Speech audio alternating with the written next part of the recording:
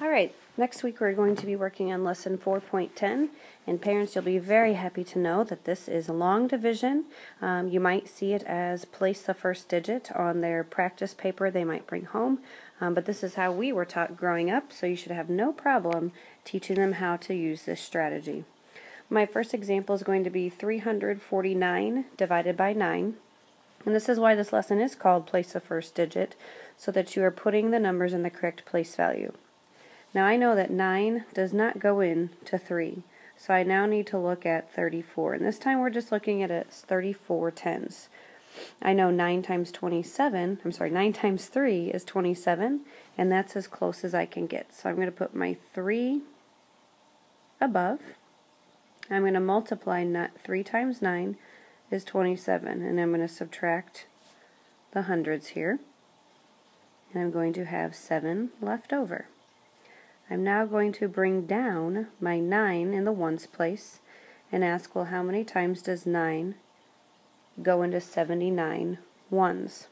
And they can go through and say, well, I know 9 times 7 is 63, 9 times 8 is 72, and that's as close as we can get. So we put our 8 up top and multiply 8 times 9, and that gives us 72.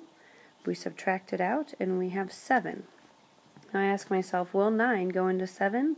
And they should all say no, so we now have a remainder of 7. So our final quotient on this problem is 38, remainder 7. I'm sure all of you remember learning it this way.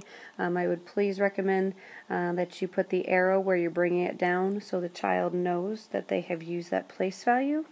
Also, something I would maybe ask them to do if they're not figuring out where the place values go when they're writing their quotient is maybe take care of that first one with a 0 so they know they need to move on to the next place value. Our next example is going to be 628 divided by 4.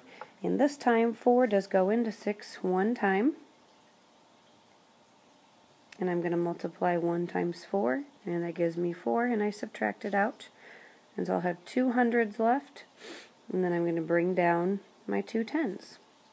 I now ask myself, well, how many times does 4 go into 22? I should say 5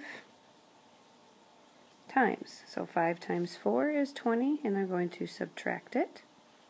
That gives me 2 tens left over, and I'm going to bring down my 8 ones. I then ask again, well, how many times does 4 go into 28? And they should say 7 times 4 equals 28, and I subtract. And I am not left with a remainder this time. So my final quotient is 157. The last example I would like to do is 346 divided by 2. And I know that 2 goes into 3 one time. I'm going to multiply that. So 1 times 2 gives me 2 hundredths. I subtract it, bring down my tens place, and I now have 14 divided by 2. And I do like the kids to circle what they're dividing by. It just helps them and gives them a good visual.